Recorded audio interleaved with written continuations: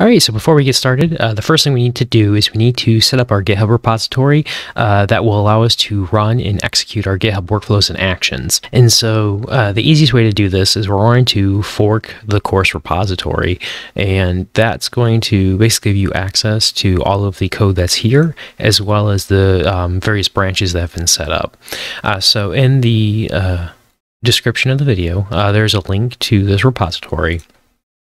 And in the repo, we're going to see the main branch, which is going to have the completed code for the course, as well as various other branches that are tied to different particular parts of the lessons.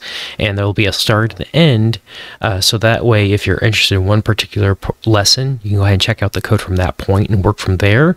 Or as you're working through the course content, if you need to compare what you have with what we finished with at the end of the lesson, you can do that as well without having to dig through everything that was done overall.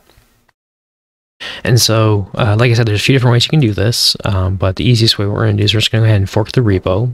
I'm going to go ahead and choose your user or organization if you prefer. And what this will do is Git will create a complete fork of the repo, which will include all of the commits, it will include all of the branches, and everything's been done so far.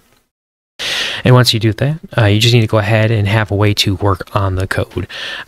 So generally, you go ahead and clone the repo, pull it down, work on it locally. You can use the GitHub IDE to edit the files, whichever you're most comfortable with.